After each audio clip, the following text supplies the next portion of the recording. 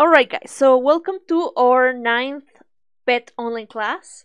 Um, if you may have heard recently, there is news that this is the way we are going to be finishing the school year. So I hope you're ready. I hope you having a good week, a good day, a good time. And let's get right into the class. Warm up. Alright, so before we jump straight into the book or notebook or anything else, I need you to remember 9D usually is talking about a TED Talk, right? So this is the TED Talk lesson. It's called The World's Most Boring Television and Why It's Hilariously Addictive. Do you think something boring can be addictive? That's what we're gonna find out. Let's read a little bit the quote that we have over here. Life is best when it's a little bit strange. Thomas Hellum, which is our speaker on the left. Let's see a little bit about Thomas. Thomas Hellum is a producer who specializes in documentaries for the Norwegian television channel NRK.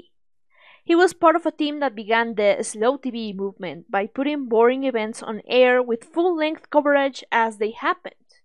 Pretty interesting, right? So, I want you to take out your notebook and we are going to answer, we're going to be talking about, and I want you to answer some questions about TV. Alright? So, in your notebook, you're going to answer for me these questions. What kind of videos/TV programs do you like to watch? Do you like watching anything that might be considered odd, weird, or boring? Do you like watching reality shows? If yes, which ones? If not, why not? And is there any reality TV shows you hate? Why? Please pause here and answer.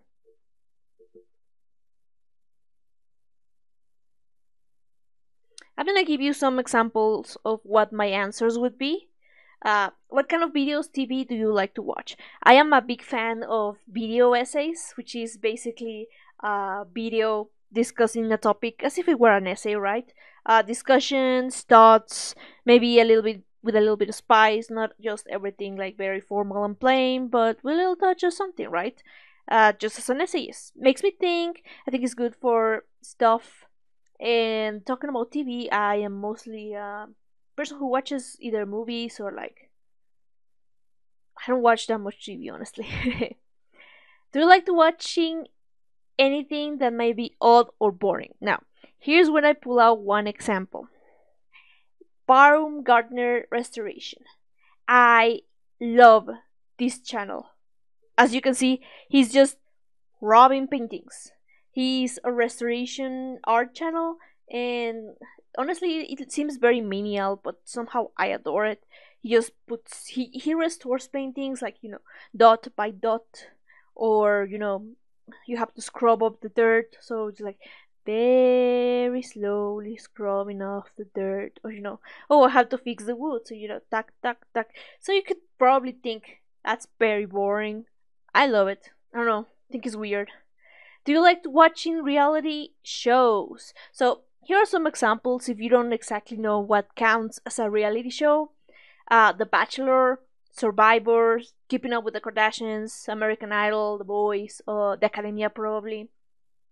The Island, any kind of island things. RuPaul's Drag Race, Sprayed Runaway, Shark Tank, The Real Housewives, Hell's Kitchen, Big Brother, Dance Mothers, and a lot of other ones that I cannot think of. All of those are considered reality TV shows. Why? Because they are, well, supposedly based on something that they're doing in reality, right? RuPaul's Drag Race is a contest, a real life contest. So they're classified as reality shows. Which ones do you like? If not, why not? If you don't watch any, why not? And is there any reality TV shows you hate and why? Personally, I really don't like Dance Moms or those ones about beauty pageants for kids and Honey Boo Boo. Oh god, I just I really dislike them. They're really tacky for me. I find the people being not entertaining, bad, just bad for me, you know. So those are my answers, my examples. I hope you answered in your notebook. So let's continue. Classwork. Alright, so let's go to the student book, pages 112 and 113. And as I already said, this is 9D, which is the listening, aka a TED Talk lesson, right? But before we jump right into the TED Talk, we're gonna do exercise 1. Look at the authentic listening skills box. Then listen to the news report and write down any words you hear. Okay, first let's read. Authentic listening skills. Collaborative listening. One reason listening is difficult is because you won't understand everything that you hear. However, different people understand different parts of a message, so working together can increase your understanding. Now, generally, I wouldn't give this advice because in the exam and in any kind of setting that you are going to be using your listening skills, you're not going to have someone there to help you understand why you're listening, right? Especially in a conversation. Unless you repeat to the person, please repeat it again. So instead of relying on someone else to help you understand, the key here, I think, is to listen carefully and listen to it twice. Alright?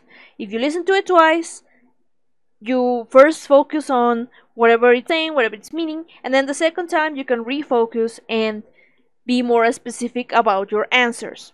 Alright? Alright, so based on this, we are going to play it twice. The first time to get as much meaning as you can, and the second time you will write down what you understood about the listening. Track 64. Norway is a country that gets relatively little media coverage. Even the elections this past week passed without much drama. And that's the Norwegian media in a nutshell. Not much drama. A few years back, Norway's public TV channel, NRK, decided to broadcast live coverage of a 7-hour train ride. 7 hours of simple footage, a train rolling down the tracks. Norwegians, more than 1 million of them, according to the ratings, loved it.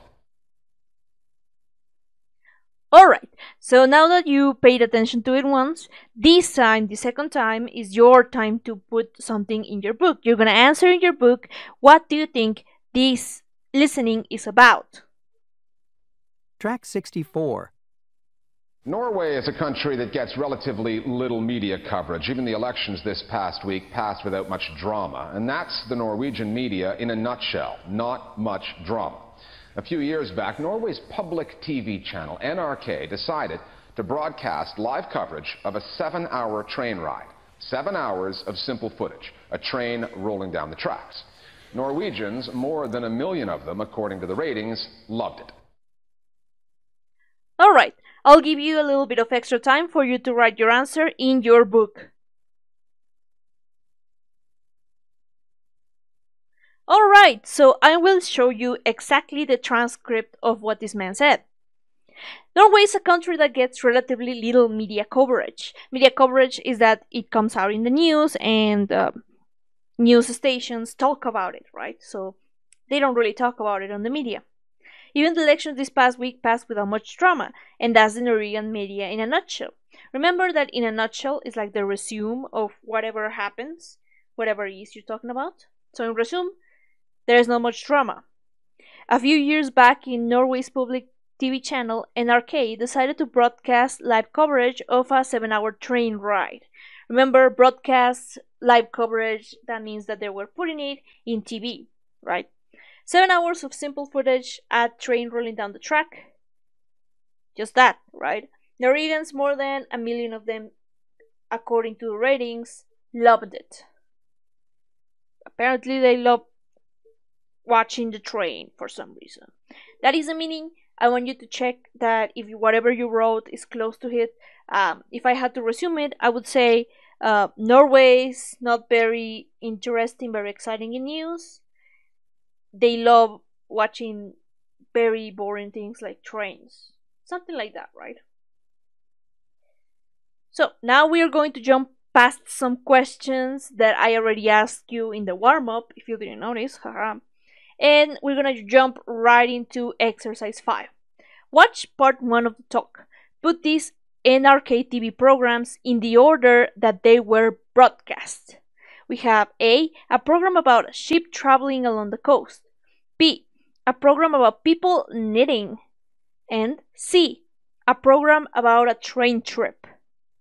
So we're gonna put this in order.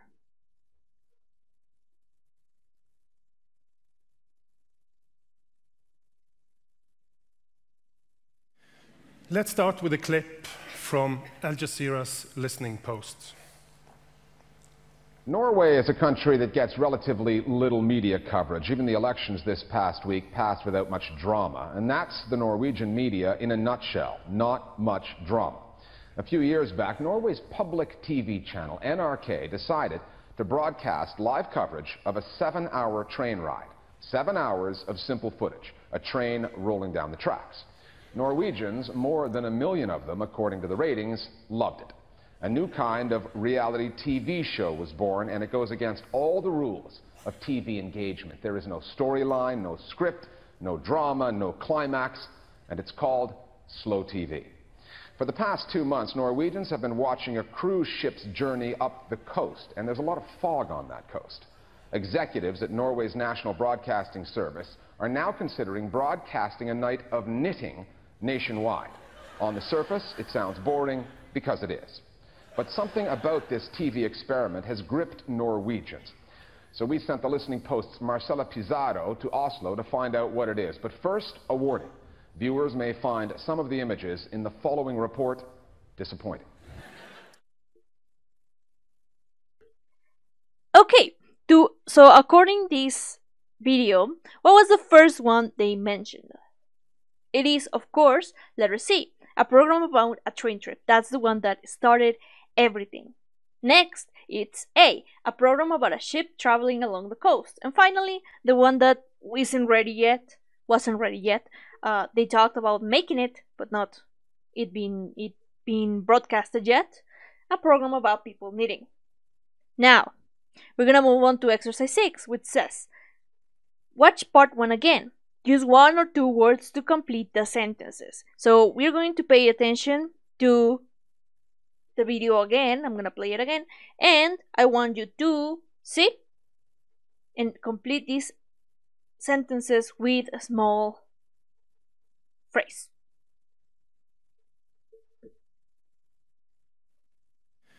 Let's start with a clip from Al Jazeera's listening post.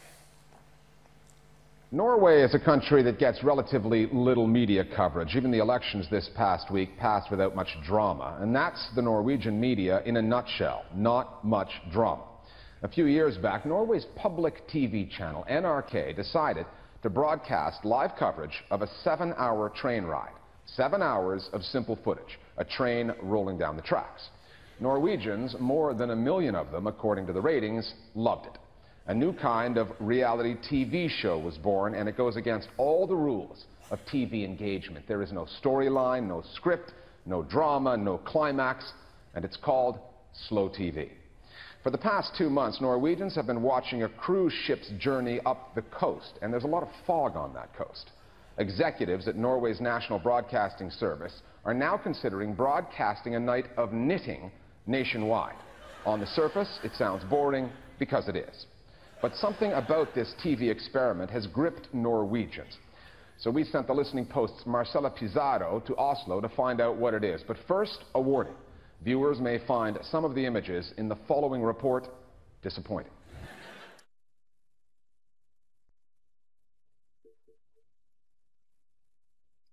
Okay, let's go check the answers. Number 1. There is no storyline, no script, no drama, no climax, and it's called, what was it called? Of course, slow TV. Number 2. On the surface, it sounds boring because, well, is it boring to see someone knitting? Yes, it is. That's the answer. 3. First, a warning. Viewers may find some of the image in the following report disappointing. You could also say boring or tiring. Makes you sleepy, honestly. So, let's continue on to exercise 7. I want you to answer in your book. Have you heard of or watched slow TV? Is slow TV something that you, your family, or friends might enjoy? Why? Personally, I have never heard of slow TV as is, but I have heard of like similar concepts. Personally, I think up to a point, as I mentioned previous in the warm up, I like watching this dude do painting, and it's basically watching paint dry, right? He just puts a dot and another dot and another dot, and it's very slow, and you may say boring, but you have some classical music and it's nice colors. So I feel it has its appeal, you know. I don't know about a train ride or a car ride. I don't know how interesting would it be, but maybe I would definitely could give it a try, right? In a boring night or as a background while you're working. Sounds nice. Now, after you have answered that in your book, we are going to move on to exercise 8. Watch part 2 of the talk. Match the two parts of the sentences. There are two endings, A to H, you do not need.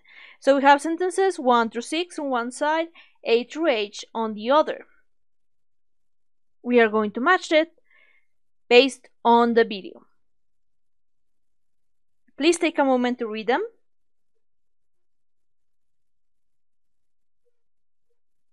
And we are going to jump right into the video.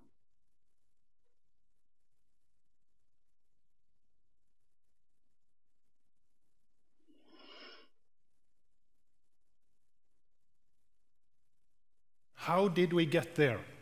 We have to go back to 2009, where one of my colleagues got a great idea. So he said, why don't we make a radio program marking the day of the German invasion of Norway in 1940? We tell the story at the exact time during the night. Wow, brilliant idea, except this was just a couple of weeks before the invasion day.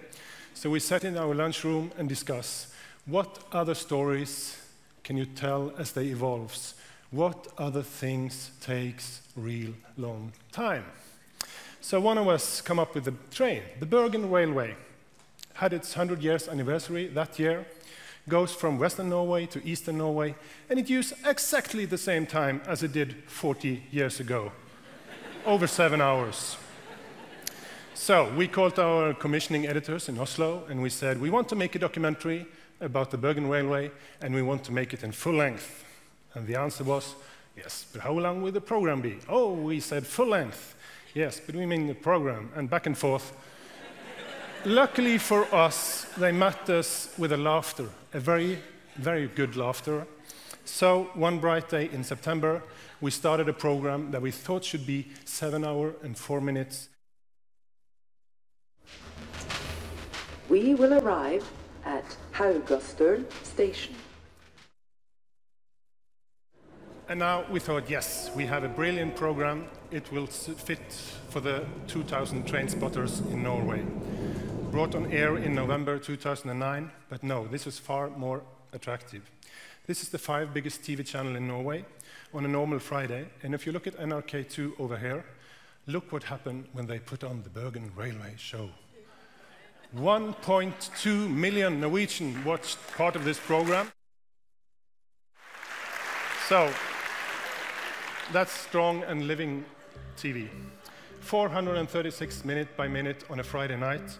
And during that first night, the first Twitter message came, why be a chicken? Why stop at 8,000? Why stop at 436 when you can expand that to 8,040 minute by minute and do the iconic journey in Norway, the coastal ship journey, Hurtigruten from Bergen to Kirkenes, almost 3,000 kilometers covering most of our coast. So just a week after the Bergen Railway, we called the Hurtigruten company and we started planning for our next show. We wanted to do something different. The Bergen Railway was a recorded program. So when we sat in our editing room, we watched this picture, it's all station. We saw this journalist, we had called him, we had spoken to him, and when we left the station, he took this picture of us and he waved to the camera, and we thought, what if more people knew that we were on board that train? Would more people show up? How could it look like? So we decided our next project, it should be live. We wanted this picture of us on the fjord and on the screen at the same time. But 5.5 days in a row and live, we wanted some help, and we asked our viewers out there, what do you want to see? What do you want to see? What do you want us to film? How do you want this to look like? Do you want us to make a website? What do you want on it? And we got some answers from you out there, and it helped us a very lot to build the program. So, in June 2011, 23 of us went on board the Hurtigruten coastal ship, and we put off.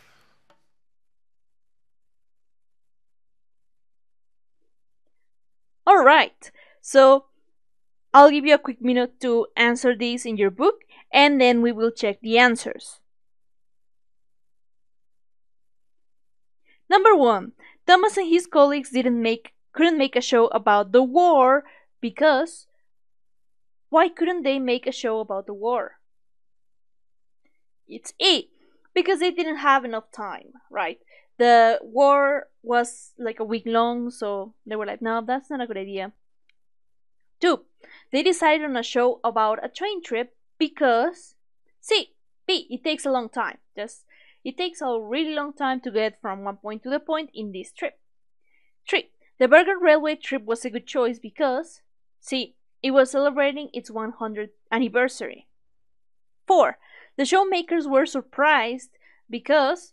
A. A lot of people watched it. 5. The show about the trip by ship was different because... H. They would broadcast it live. It was going to be live. And 6. They asked viewers questions because...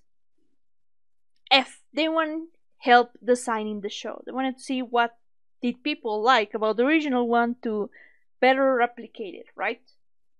We don't use D nor G in this exercise. Now let's answer exercise number 9. For this exercise, we're going to read the 8 sentences and you are going to write true, false, or the information not given. So please pause the video to read the sentences. Now, here we go with part number 3.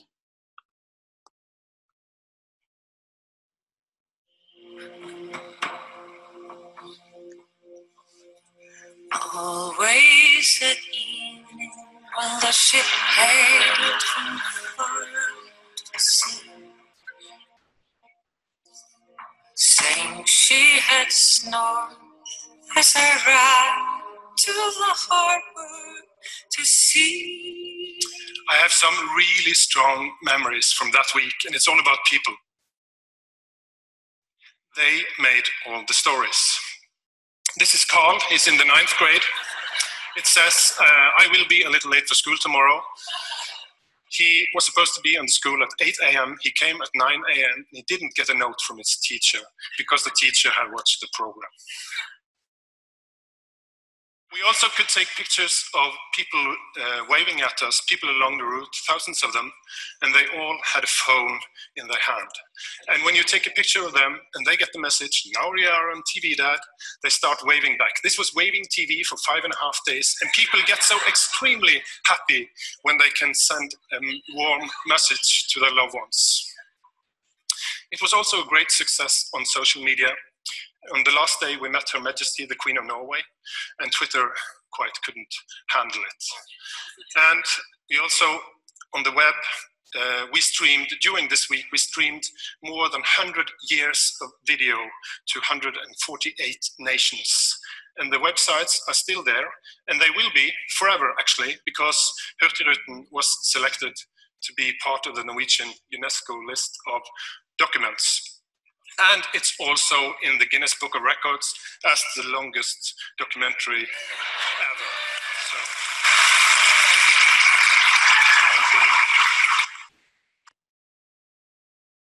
So we were allowed to be part in people's living room with this strange TV program with music, nature, people. And Slow TV was now a buzzword, and we started looking for other things we can make slow TV about. So we could either take something long and make it a topic, like with the railway and the Hurtigruten, or we can take a topic and make it long. This is the last project. It's the Peep Show. It's 14 hours of bird watching on a TV screen, actually 87 days on the web. So we think that slow TV is one nice way of telling a TV story, and we think that we can continue doing it, not too often, once or twice a year, so we keep the feeling of event. And we also think that the good slow TV idea, that's the idea when people say, oh no, you can't put that on TV. When people smile, it might be a very good slow idea. So after all, life is best when it's a bit strange. Thank you.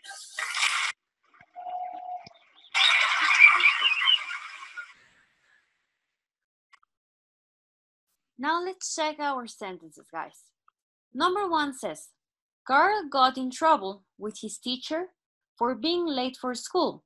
Is that true, false, or is information not given? That is false. Number 2, the people waving were talking on the phone to people watching TV. That is true. Number 3, the Queen was interviewed on the show. Not given. That information is not there. Number 4, when the Queen appeared on the show, Twitter crashed. That is true. Number 5, the show holds a world record. That is true. Number 6, Thomas thinks that slow TV was a fun idea, but it isn't attractive anymore. False. He thinks it's very attractive. Number 7, he thinks that good ideas for slow TV shows are ideas that other people don't think are good.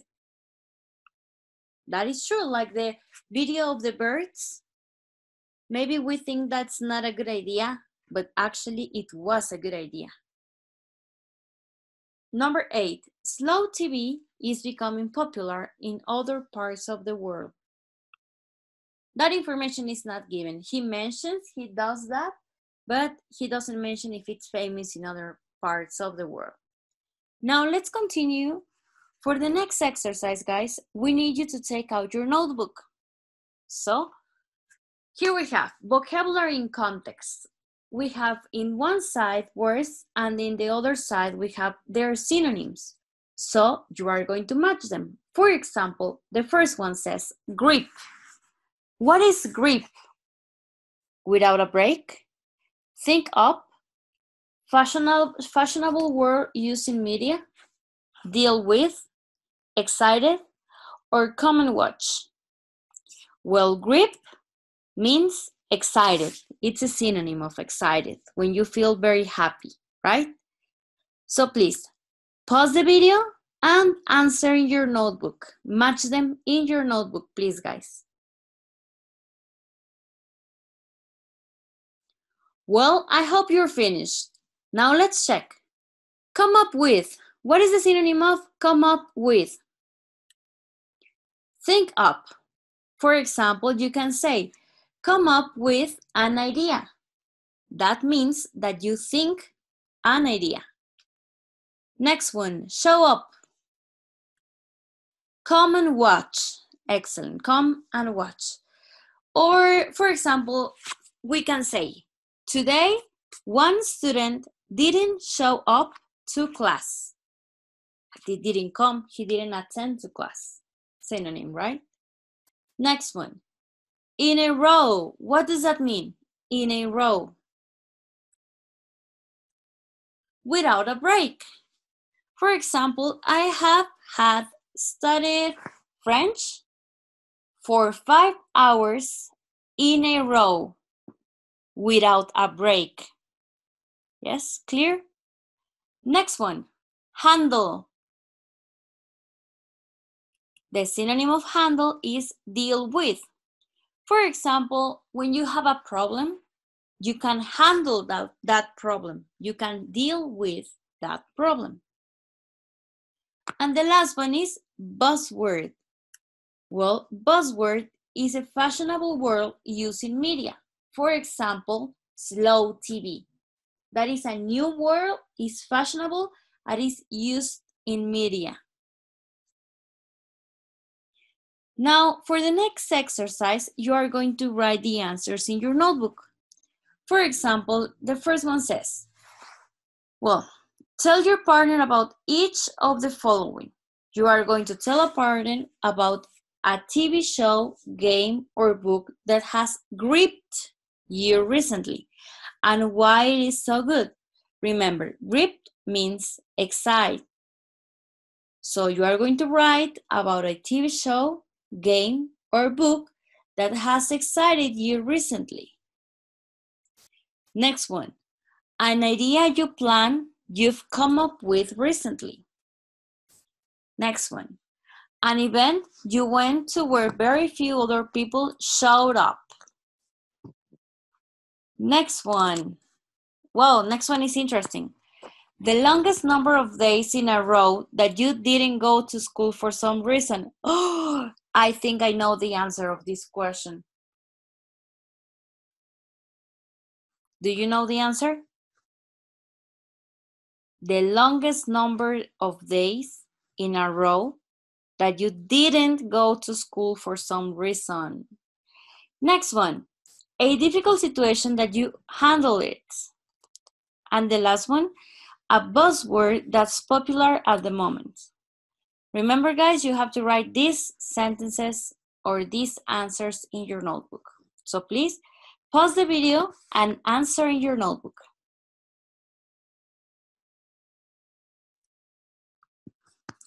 Now, the last exercise, well, these are just tips for you guys. Now that you are at home, you have the opportunity to practice your speaking. So here we have some tips.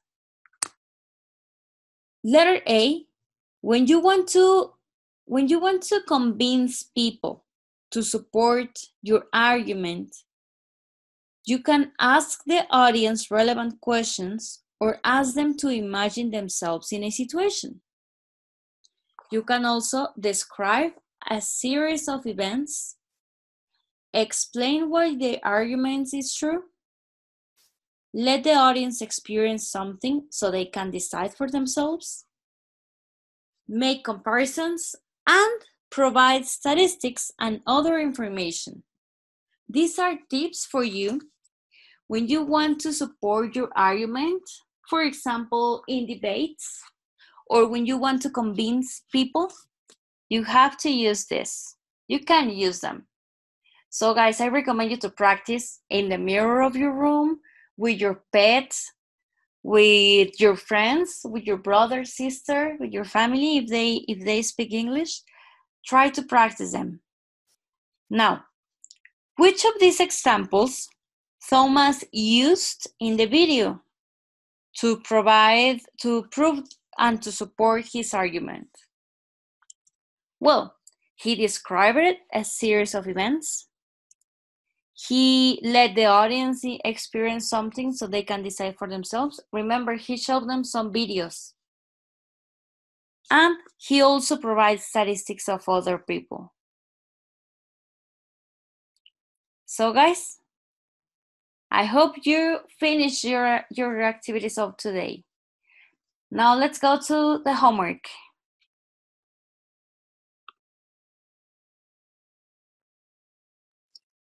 Hello guys, I'm Monte and today we are going to review your homework. So please take out your workbook, page 106, and as you can see we have 4 exercises and a video. It's important to me tell you that you can watch the video searching with the title on YouTube, and here we'll leave you the link. Okay guys? So we are in Unit 9, the world's most boring television, and the exercise number 1. The instruction is, listen to the TED Talks excerpts. Complete the summary with sentences A to D. So after the audio, what we should do is select a lower sentence for each higher. Remember, they must make sense. Okay? So, I don't know. Maybe I choose letter B for number 2. Okay? But I'm not sure. I'm just saying. And that's all. Number 2, the instruction is watch part 1 of the TED Talk, then read the quotes and choose the best explanations for what they mean. Okay? So, to answer this exercise, we should watch the video and select one of the options to complete each sentence. We have two options. Was exciting the elections and it's never very exciting. Okay? So, just choose one. And the exercise number 3, the instruction is watch parts 2 and 3 of the pep talk, match the descriptions with these numbers. So, for the third exercise, we must finish the video to know the number that responds to each sentence and be able to select the correct. Okay, guys, it's easy. And finally, exercise number 4. The instruction is choose the correct words or phrases to complete the sentences. So, we have 5 sentences and 3 options for each one. Choose the one that completes the sentence according to what it says. Okay, guys, that's all. See you soon and have a nice day. Bye, guys. Hi guys, this is Paulina again, and today I'm going to be reviewing your homework with you. So let's open our workbook on pages 102 and 103. These exercises are about the reading on page 103, so I really hope you already read it. So let's begin now with our exercises. So our first exercise on page 102 says, complete the sentences with these phrases. There are 2 phrases you don't need. So we have 7 sentences and 9 phrases. We have to choose carefully which phrases go best with the sentences. In the first one, unless you're very famous, it's not very easy to make a living as an actor. Number 2, because he's so pleasant and generous, Deb has never found it difficult to make friends. Number 3, the weather was gorgeous, so we decided to make the most of it and have a picnic. Number 4, I know it's tricky when there are so many choices, but very soon you'll have to make a decision. Number 5, did my explanation of the homework make sense to you? Number 6, I'm not available today, but I'd be happy to make time to see you tomorrow. And number 7, spending even a little time with an older person can really make a difference in their life. Now, in exercise number 2, we have to choose the best heading for the paragraphs 1 through 6 in the text. Remember, this text is from page 103. So, in the first one, we have this paragraph and the answer is letter B, rapid changes in Cuba today. We can find this answer by reading this part in the paragraph. Cuba is a country that's experiencing rapid and significant changes. For the second paragraph, the answer is letter A, the changing face of Cuban music. We can find this answer in this part of the paragraph. While musicians like Giovanni prefer to stick to historic and traditional styles, many young Cuban artists are today feeling free to experiment with the rhythms they learned as children. Number 3. The answer is letter B, Manana, a place where musicians meet. This answer is in this part of the paragraph. Manana, a music festival that aims to combine traditional Cuban sounds with international electronic music. Number 4. The answer is letter A, a mixture of rhythms. And we can find that answer in this part of the paragraph.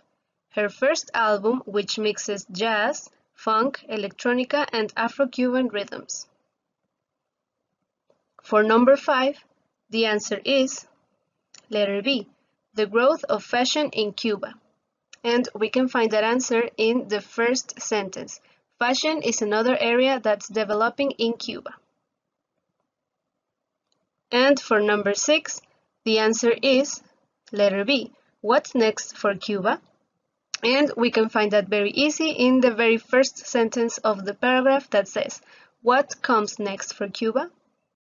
Next we have exercise number 3, and it says, choose the correct options to complete the sentences. Number 1. Giovanni del Pino is a Cuban musician who's always preferred to play traditional music. Number 2. At Manana, Mililian Galis took part in a performance of Cuban, American, and Iranian music. Number 3. A typical concert at Manana might include musicians playing a mix of rumba, electronic music, and hip-hop. Number 4. Now that travelers from all over the world are able to visit, Cuban artists are starting to reach wider audiences than ever before. And number 5, young fashion designers in Cuba dream of taking part in exhibitions with designers from all over the world.